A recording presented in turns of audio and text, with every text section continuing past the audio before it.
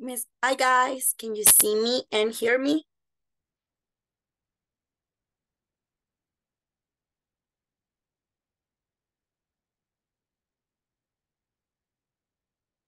Can you hear me?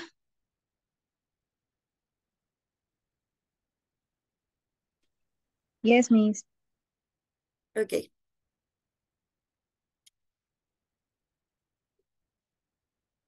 permítanme, creo que...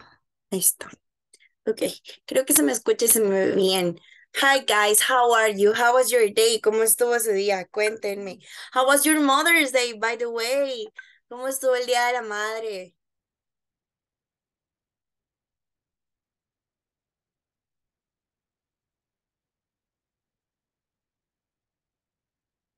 Guys, how was your Mother's Day?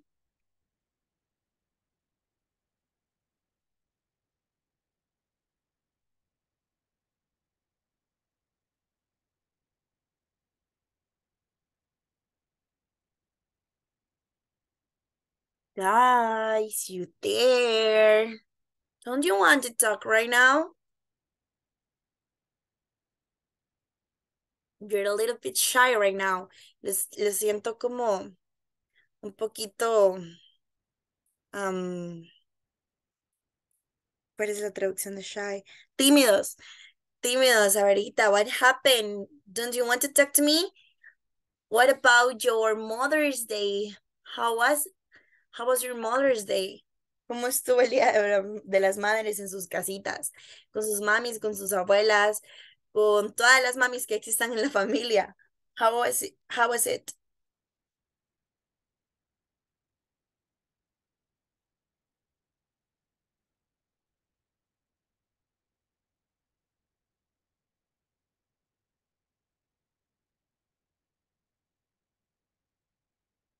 Oh my God, you don't want to talk right now. Okay, I'm going to tell you a little bit about my day, right? Um, right now that we are waiting for the rest of your classmates. And I think yesterday it was an amazing day. I just woke up very early, pretty early. And my mom was awake too. So I I told her that I don't have money for a gift right now, but I'm going to give her a gift lately. Yeah, lately, como después. Um Nothing. It was good because I went to the graveyard and I saw my grandma.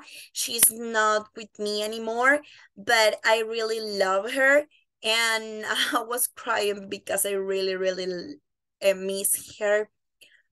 She was my other mom. I was talking about this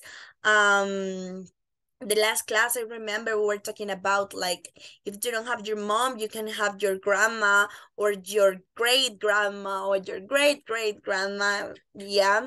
And I don't have my grandma anymore, but I have my mom and my great grandma. So it was a day for them, and I think it was great. We ate pizza. I told to my mom that I'm going to buy you pizza because I don't have more money. So she said it's okay. And we ate pizza and then we go to the graveyard. We went to the graveyard. Sorry, we went to the graveyard and we spent a little time up there. We prayed for my grandma. My family is like es como muy religiosa. Mi familia es bastante religiosa. Yo quizás no tanto, pero ellos sí. So siempre les acompaño a rezar cuando lo necesitan. And I know that my grandma would like to see me praying for her. So I prayed, and I I don't know. Like I feel a little bit better. Like yesterday, I was crying, right, because I really miss her, and all of these things. But my mom told me that maybe it's better like this because she was sick, so she's not suffering anymore. And maybe it's not the best thing of the world, but I can think about it and I can say, I'm so glad that you are not suffering anymore, mom. So that's a little bit about my day. Like being so open to you, like como siendo súper abierta con ustedes, like in telling you how was my day and how I I spend my whole day with my mom and visiting my grandma in the graveyard and all of these things. So, how are you? How was your Mother's Day? Ahora, alguien que me quiera contar cómo estuvo el de ustedes, pero que está un poquito menos triste que el mío.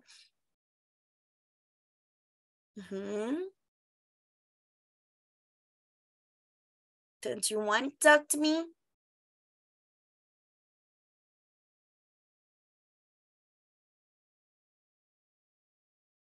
No? No one. Okay, let me see. Dalila, how was your Mother's Day?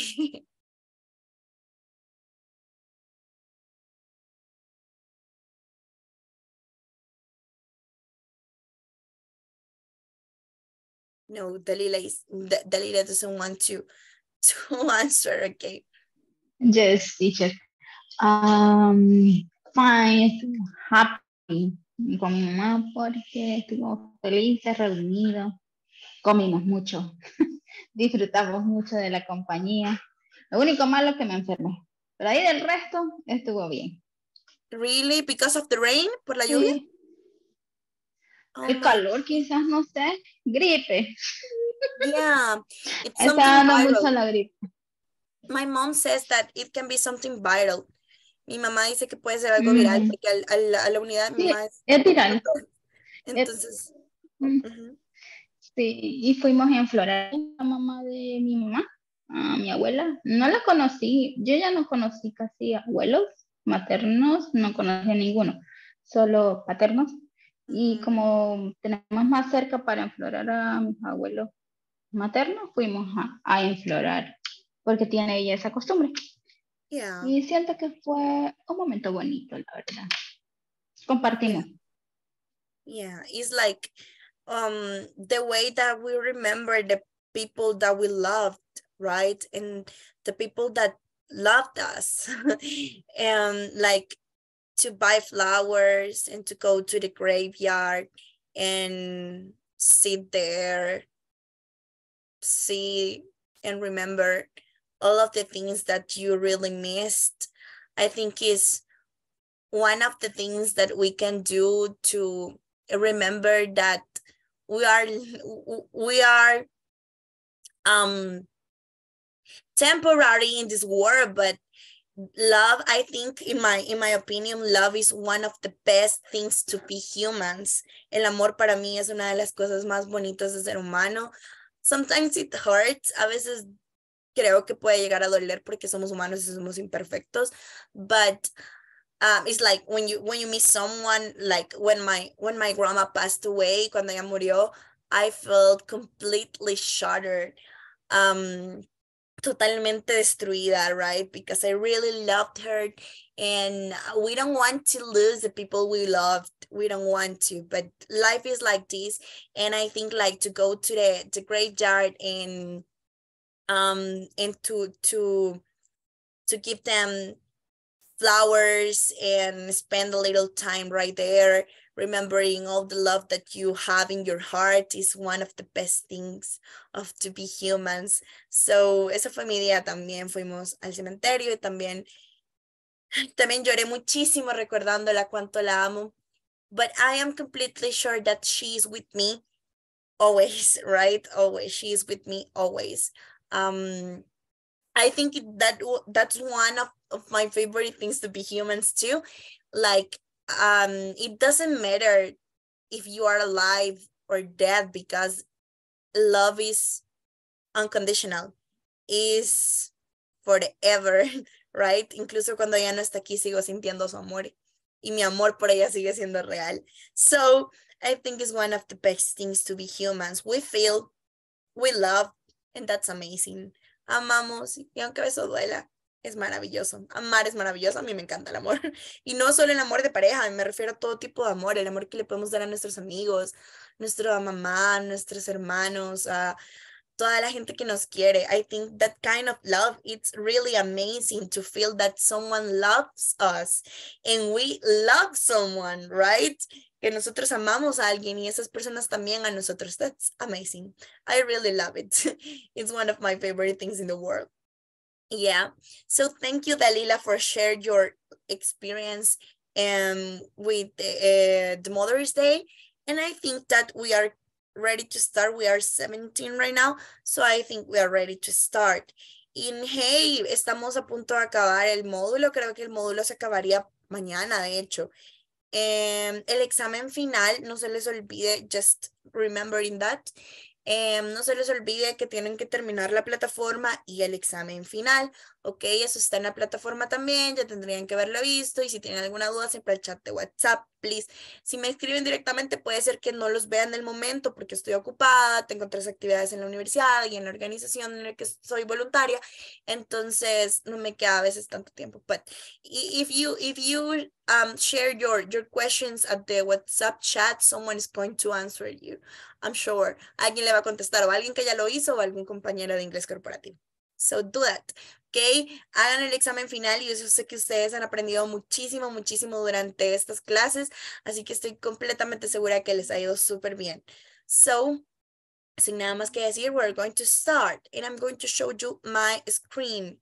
We're going to start with the topic for today.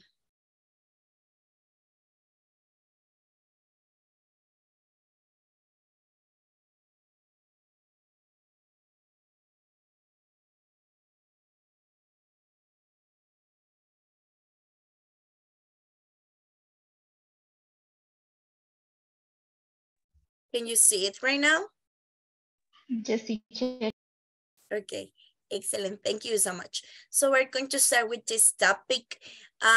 This is races. Do you know what is races? Someone of you knows what is races? Carreras. Carreras.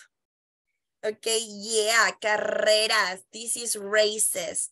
That means carreras. Okay, we're going to talk a little bit about it.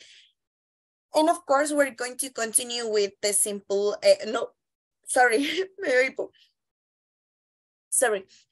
we're going to continue with the simple present, with the present progressive, les sigo diciendo simple present progressive, and we're going to see a new topic today that is the modal verb can. So I need that we need to start right now with the races. So the first thing that we're going to do is the reading. So I'm going to show you the reading and tell me when you can see it. Me avisan cuando lo puedan ver. Yeah. Okay, perfect. So this is the race in the United States, como las carreras en Estados Unidos. So we can find different kinds of races, and we're going to read about it, right? This is like a read about the unique American races, una lectura sobre las carreras que existen en Estados Unidos. Hay distintos tipos de carreras. So I need 4 volunteers to help me to read. 4 voluntarios necesito hoy, uno para cada uno de los pedacitos. 4 volunteers. Ok, Oswaldo va a tener el primero, que es este de aquí. Ok. Go, Oswaldo, si quiere, y luego preguntamos por los demás. Okay. Take 8 or 10 days to race across America from Irvine, California to Savannah, Georgia, across the entire USA in this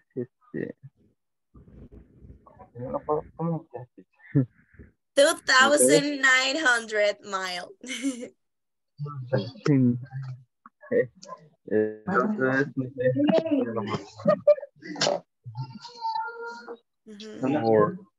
Sí, mira ahí donde le puedes poner tu estudio, voy a salir. Creo Stop, stop, No, stop. no. Creo que alguien más tiene su micrófono encendido, please. La personita que no esté participando, que no sea Oswaldo, necesito que mantenga el micrófono apagado. Los demás que no sean Oswaldo ahorita, por el momento, mantengan el micrófono apagado. Go, Oswaldo. Ok, ayúdeme con la Las cifras. 4667. Ok. La primera es 2,900 miles. Okay. 2000 miles. Yes. Ok. La otra, Ajá. 600. 400, 400, no sé, no me lo 4,000. puedo pronunciar. Okay, repeat after me. 4000, 4,000. 4000, 600. 4600, 67. okay. Ah, okay. Continue. Mhm.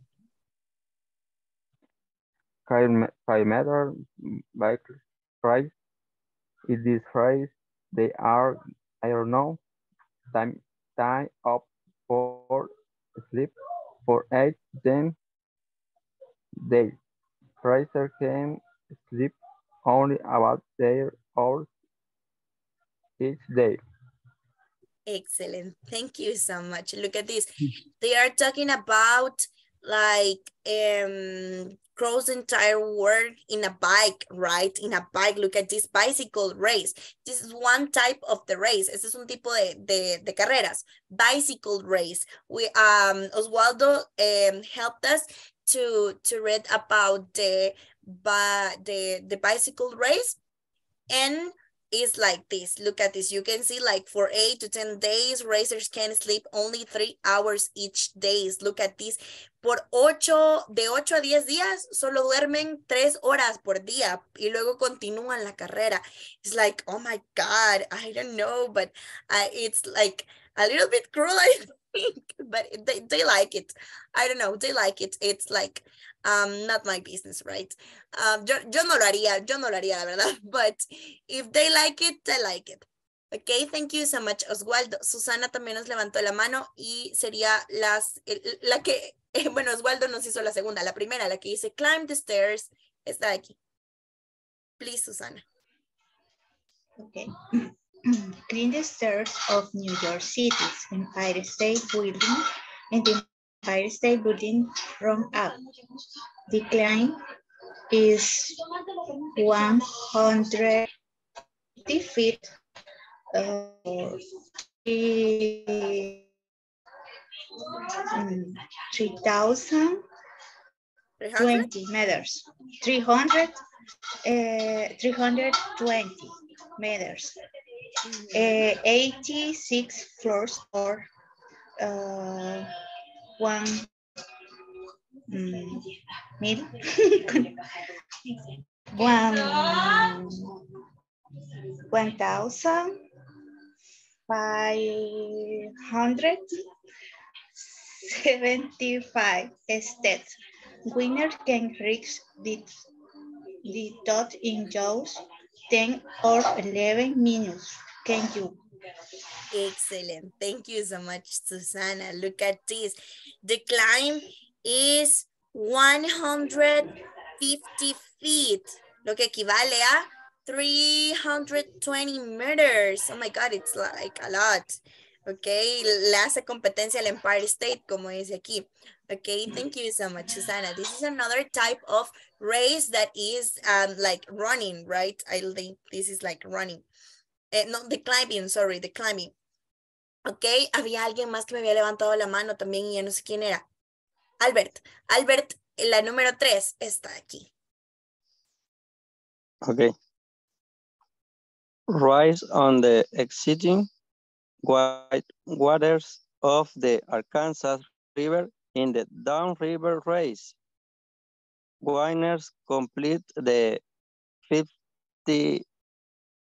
25.7 miles, 41.5 kilometers in just 2 hours.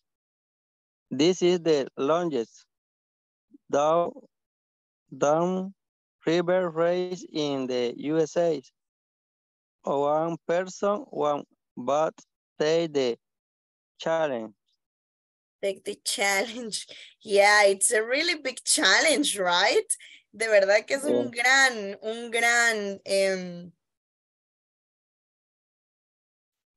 Ay, se me pegó la Challenge. palabra. Reto. Desafío, reto. Reto, desafío. I'm sorry. Yeah, the challenge. It's a really big challenge. Es un gran reto. Es un gran reto. Look at this. Son 41.5 kilómetros. Oh my God, just in 2 hours. I don't know. But this is the downriver race, que es como cuesta abajo, ¿sí? O sea, va en el downriver, que es una carrera río abajo.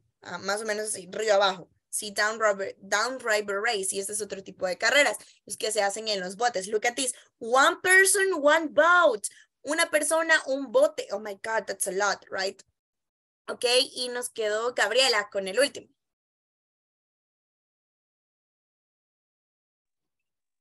Okay. Only possible in Alaska, the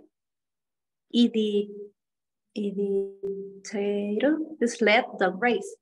Race from downtown Anchorage to Nome over 1,150 miles and this no sé cómo se pronuncia, kilometers through cold, wine, and snow.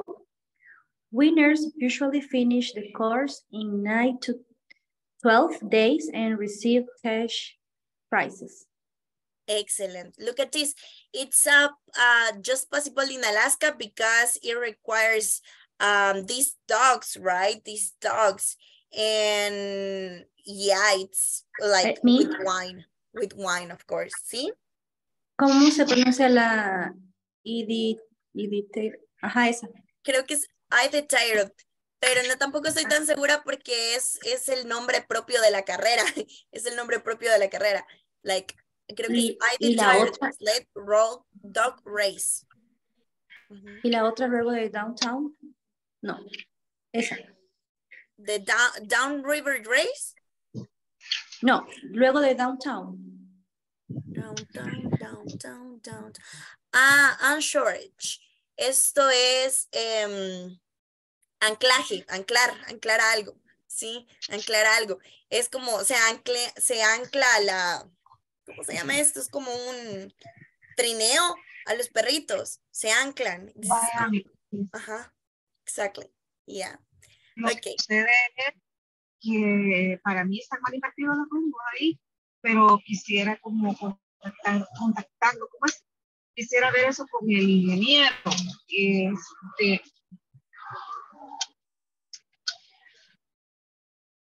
Yeah, María.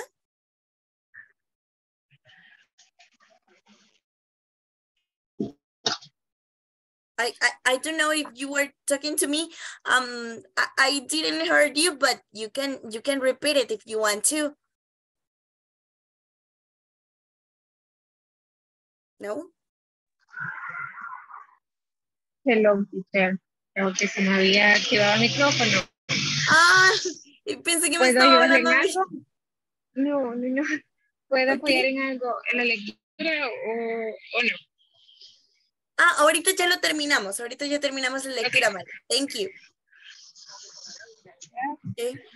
Thank you so much, selectivo por error. Que vamos a volver a la presentación.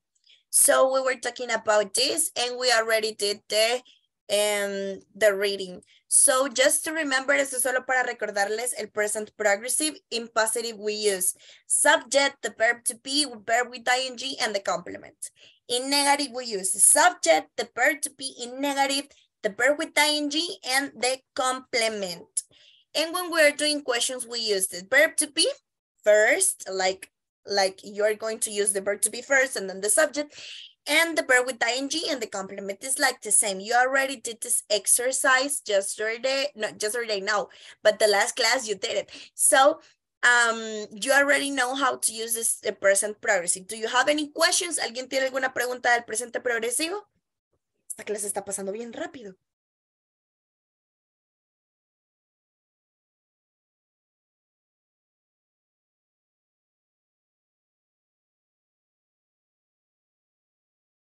Questions?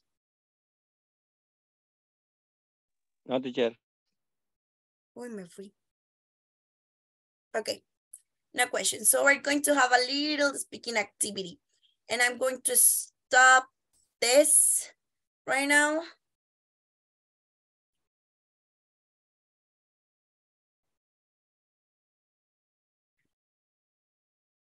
Ay, no puedo abrir Paint. Aquí está.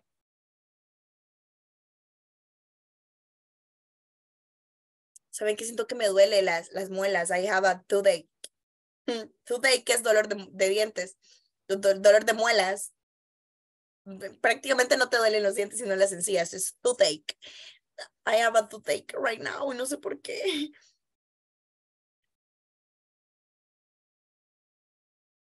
Ok. Ya se está abriendo mi Paint. Y ahorita les muestro pantalla. Qué montón de Paint se abrieron como 4. Solo quería uno. What happened? Okay.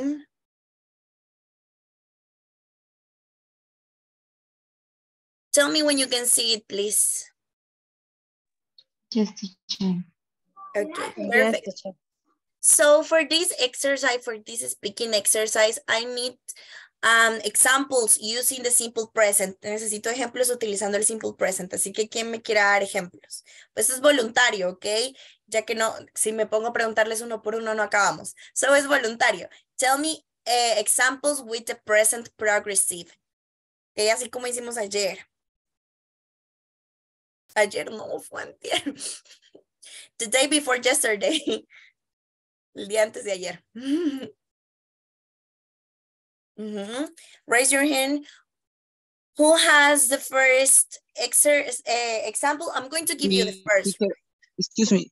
Usando el ing. Sí, exacto. Podría ser I am studying on the bibliothèque. Studying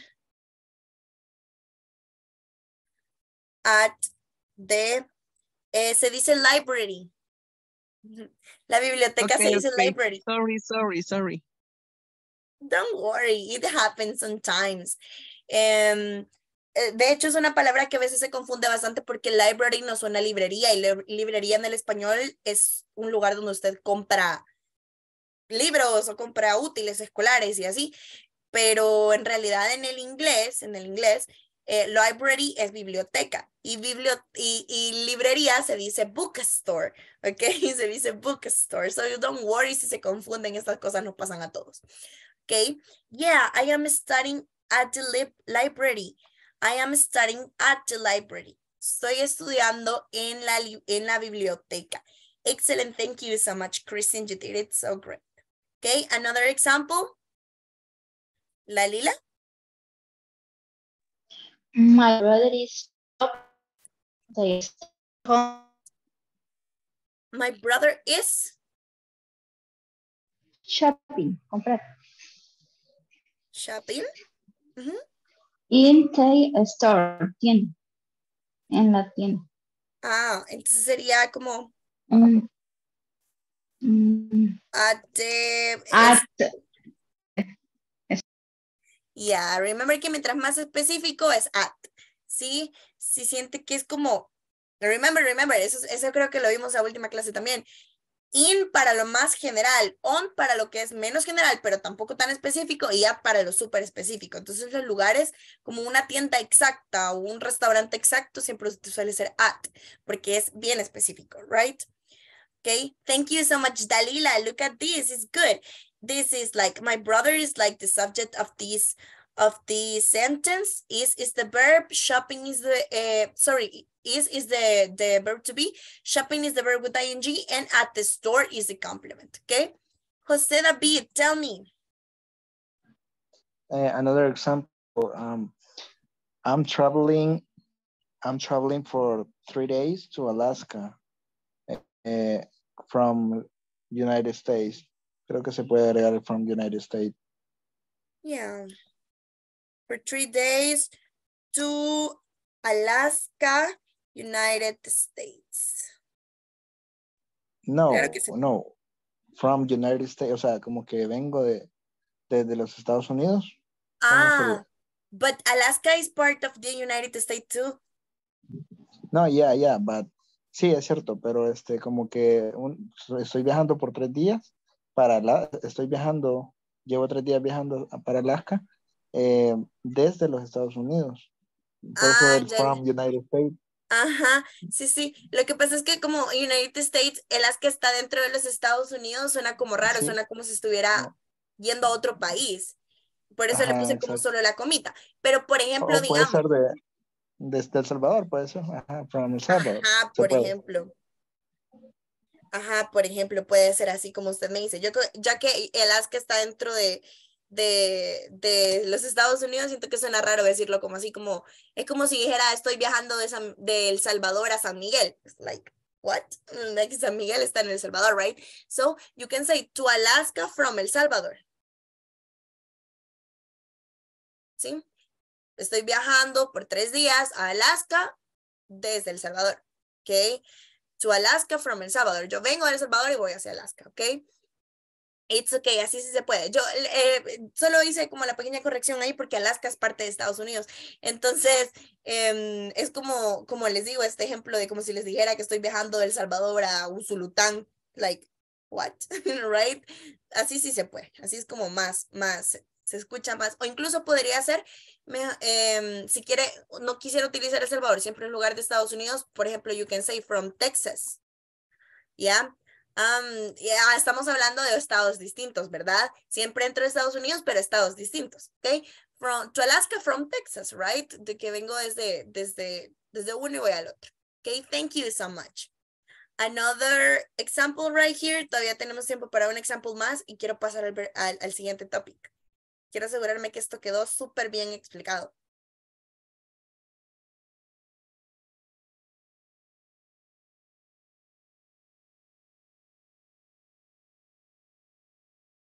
No more examples?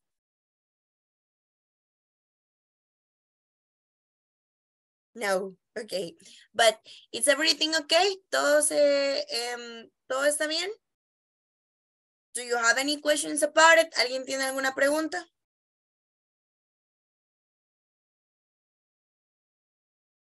No. No, teacher. Okay, so we're going to pass to the other part of our class porque necesito explicarles esto. Esto es lo último prácticamente de nuestro módulo y es el primer modal verb y uno de los más fáciles. Bueno, de hecho todos los modal verbs son bien fáciles. And this is can, okay? We're going to use can. So I would like to know if you know why do we use can. Si alguien sabe para qué se utiliza ese modal verb. ¿Saben para qué es?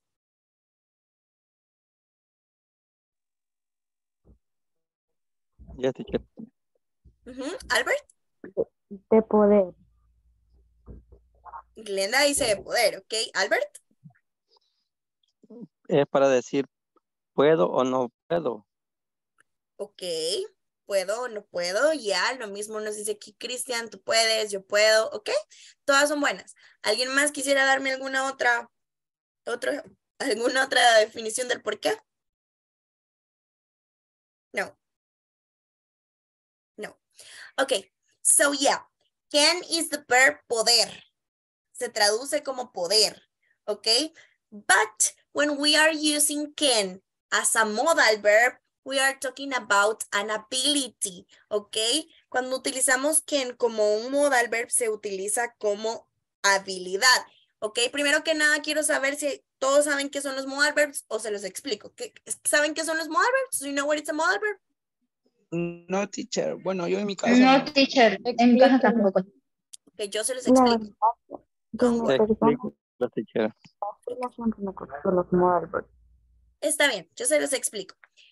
Okay, look at this. A modal verb is an auxiliary verb that we are going to use with another verb to change the complete meaning of the sentence. Un modal verb es un verbo auxiliar que acompañado de otro verbo en infinitivo, porque estamos viendo los verbos el primero se les va a enseñar los modal verbs en presente antes de que los vean en pasado, right? Primero en presente.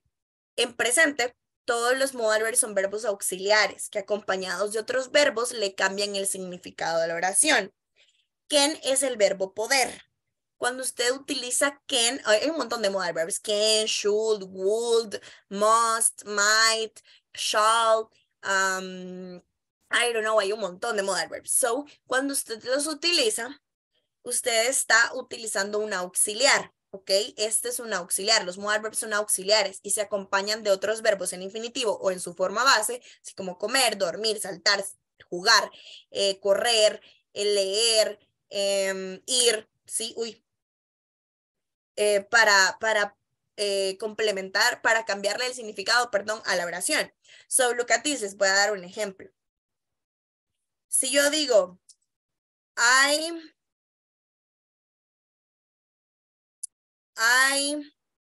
talk in English. O I speak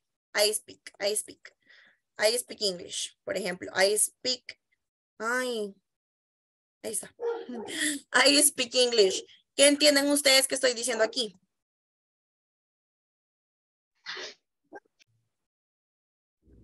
Yo Hablo inglés. Yo hablo inglés. hablo inglés. Excelente. Yo hablo inglés. Si yo digo, I can speak English. ¿Qué entienden que estoy diciendo? Yo puedo hablar Yo inglés. puedo hablar inglés. Ajá, exacto. Look at this. ¿Entienden la diferencia entre el primero y el segundo? El primero habla de una acción normal, es simple present. Si se pueden dar cuenta, simple present, normalito. Sujeto, verbo en su forma base, complemento. Sí, es simple present, como ya lo vimos, como ustedes lo saben. I can speak English, it's an ability, right? Es una habilidad. No estoy hablando de algo que yo hago normalmente, porque el simple present para algo que hacemos normalmente, ¿verdad? Una rutina diaria, daily routine. But when I say I can speak English, I am talking about an ability. I'm talking about my ability to speak English, de mi habilidad, la habilidad que yo tengo, el poder que tengo de hablar inglés. ¿Ok? No es lo mismo decir yo hablo inglés que decir yo puedo hablar inglés, ¿sí? Look at this. El verbo modal o los modal verbs lo que hacen es darle un nuevo significado a la oración. Cambian el significado de la oración. ¿Se entiende qué es un modal verb? ¿Sí? Teacher. Sí, todo bien. Hasta ahí todo bien. Yes, Dice, lo teacher. puse de la manera más fácil que pude, créanme. Cuando a mí me los explicaron estaba en bachillerato. Y recuerdo que yo no los entendía. Por eso siempre busco explicarle los modal verbs de la manera más sencilla a mis alumnos, porque no quiero que pasen por lo mismo que yo de decir como, ¿qué es esto? Cuando en realidad son tan fáciles. So, díganme, si tienen alguna duda, ya saben que me pueden preguntar. So, if you don't have any more questions, we're going to continue with this. La estructura. La estructura para los modal verbs es exactamente la misma. Así utilice can, así utilice should, así utilice might, así utilice shall, así utilice must, así utilice may, el que sea. Así utilice could, el que sea. Es la misma estructura. Lo único que cambia es el modal verb. Y lo que los diferencia, porque look at this, no todos los modal verbs tienen un significado en el español. Por ejemplo, would no tiene un significado en el español.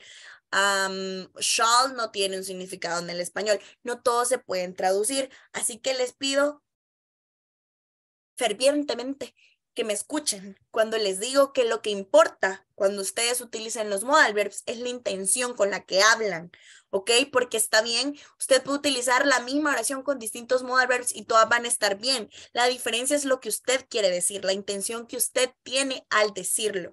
Cuando usted dice can, usted habla de una posibilidad del 100%, 100%, porque todos los modal verbs, créame que todos hablan de posibilidades. El 100% de probabilidad siempre es para can. Que cuando usted dice I can, es que usted 100% está seguro que puede hacer esa cosa, ¿ok? Sí, como yo, I can speak English. I'm 100% that I can do it. Estoy 100% segura de que puedo hablarlo, right?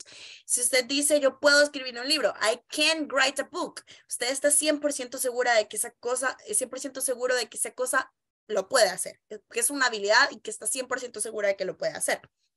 Entonces, la estructura es subject, you already know what is the subject, the modal verb, que en este caso es can, the verb in infinitive or in simple present, como le quieran decir, el verbo en infinitivo en su forma base, en presente simple, comer, saltar, eat, drink, jump, walk, así, ¿ok? Sin ing, no pasado, el verbo tal cual. And the complement. Then you're going to use the in negative, the subject, the modal verb in negative, que en este caso para can es cannot. Cannot or can't, que es la contracción. Can't, cannot or can't. The verb and the complement. And in questions you're going to use the modal verb first. ¿Se acuerdan que les dije que siempre en las preguntas se le da vuelta al sujeto con el auxiliar del tiempo? En este caso el auxiliar del tiempo es el modal verb, por lo tanto el modal verb va primero. Luego el sujeto, luego el verbo, luego el complemento. ¿Ok? So, les doy un ejemplo. En positivo, les voy a hacer pregunta, luego positivo y luego negativo para que lo vean. Comencemos con la pregunta. Can you play the piano? Can you play the piano? This is a question. Look at this. Modal verb first, can. Subject then, you. The verb in infinitive, play. The piano, the complement. Okay? This is the question. Así, tal cual. Modal verb, sujeto, verbo, complemento.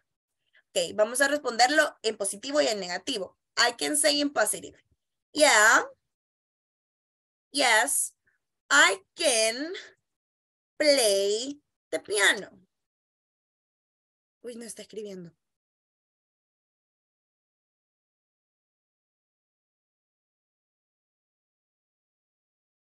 Can you hear me? Yes. Sí me escuchan. Es que tengo la pantalla negra y no sé por qué. Pero sí me escuchan. Sí, Sí se la escuchamos. escucha.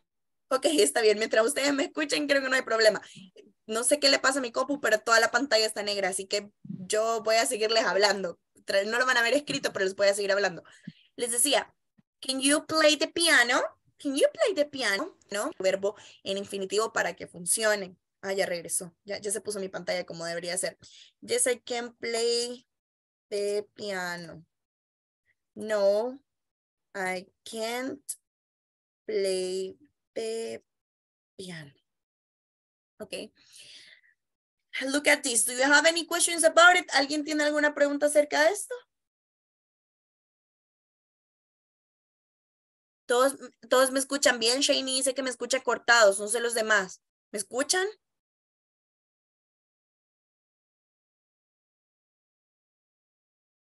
Guys. Sí, se escucha. Todos me escuchan bien. Sí, solo por un momento porque hubo... Ok, está bien. Sí, es que también me apareció un mensaje que dice que mi internet está inestable, pero a veces esos mensajes no son ciertos, realmente no es inestable. Así que, it's okay. Mientras ustedes me escuchan, it's okay. So, is there any questions about this? ¿Alguien tiene alguna pregunta sobre cómo se usa can? ¿Preguntas? ¿El modal verb can? Solo una consulta. Yes, José. Si se, digamos, ocupó el can ahí como modal verb, entonces se debe responder 100% con el mismo can, o podría, sí, así debe ser, ¿verdad? En realidad, los lenguajes no son rígidos. Usted puede preguntar con can y alguien le puede responder con otro modal verb. Por ejemplo, yo le puedo preguntar, can you go to my house today? Como podrías ir a mi casa hoy, can you go to my house today? Y usted me puede decir, I should do it. I should do it. Should es otro verbo, otro modal verb que significa debería. Este sí tiene una traducción más específica al español y significa debería. Por ejemplo, y alguien le puede contestar con otro modal verb o incluso en otro tiempo gramatical en it's okay, right? Porque no es algo rígido, ¿me entienden? No es algo o sea, gramaticalmente como aprendiendo ahorita sí puede responder can y can y can y can, pero digamos que en la práctica, mientras usted esté hablando, no siempre le van a responder con el mismo modal verb y it's okay, porque lo que importa es lo que usted quiere decir, ¿sí? ¿Se entiende eso?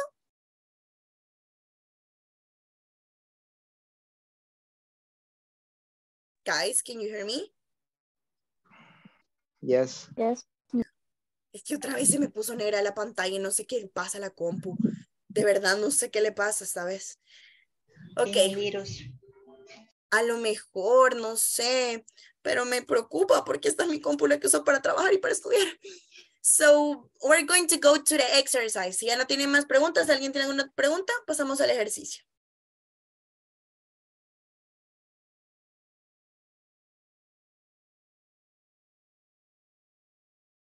No. Okay. So, the question is, ask a question to your classmates. Can you? Okay.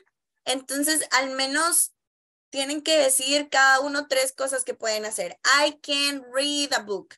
I can speak English. I can play the piano. 3 things, al menos 3 cosas que ustedes puedan hacer y utilizando este modal verb, ¿ok? So I'm going to stop my presentation right here. Ay, no, siento que todo se traba esta cosa y no sé por qué. Y los asigno a las breakup rooms. Ok, so you can go it.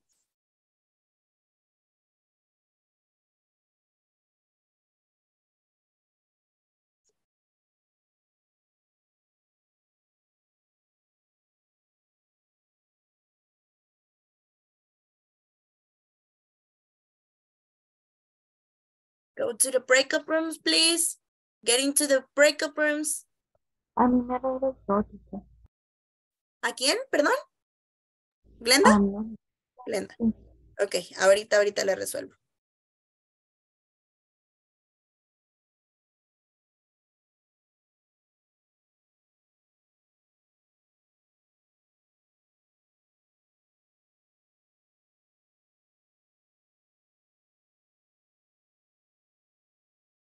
Ok.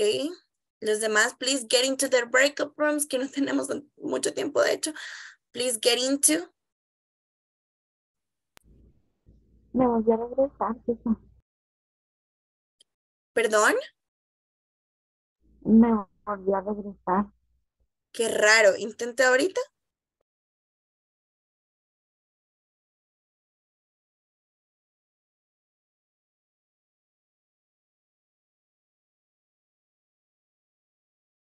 ¿Todavía no, Glenda? No, no puedo. Qué raro. Ok, en este caso, si quiere, haga su propio ejercicio usted solita, lo que los demás terminan. ¿Ok? Ok.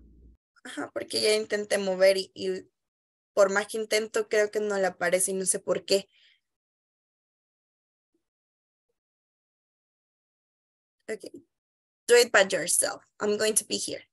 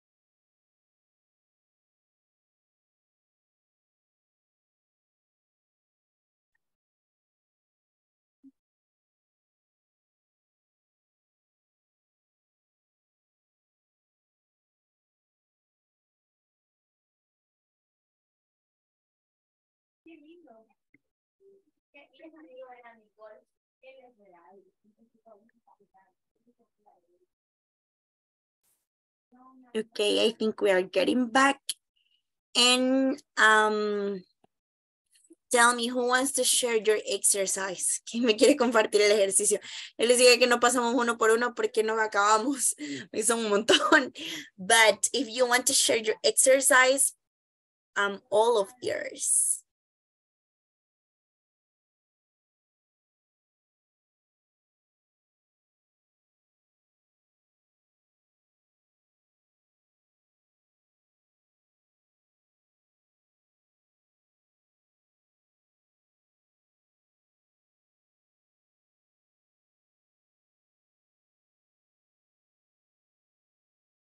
Okay, I think we are all here. Tell me, who wants to share the exercise? ¿Quién me quiere compartir el ejercicio? Me cuenten qué cosas pueden hacer.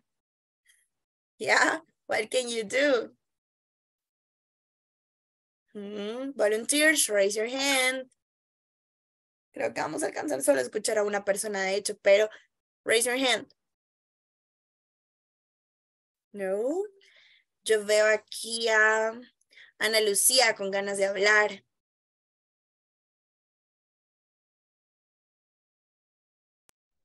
Hola, teacher. In my group, dijimos, I can drive a car, I can cook, remember I can drink coffee, I can watch TV. That's all, no recuerdo los otros. Okay. No recuerdo qué otros dijeron. Don't worry. That's all. Don't worry.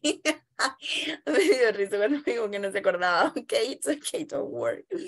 Okay, I understand. Excellent. So I need to know if you have any more questions about can.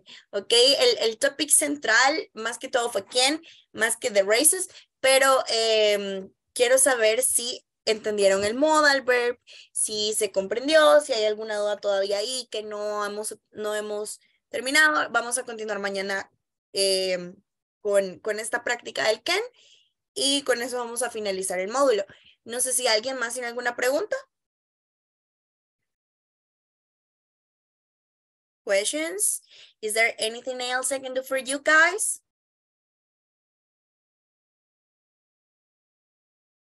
No more.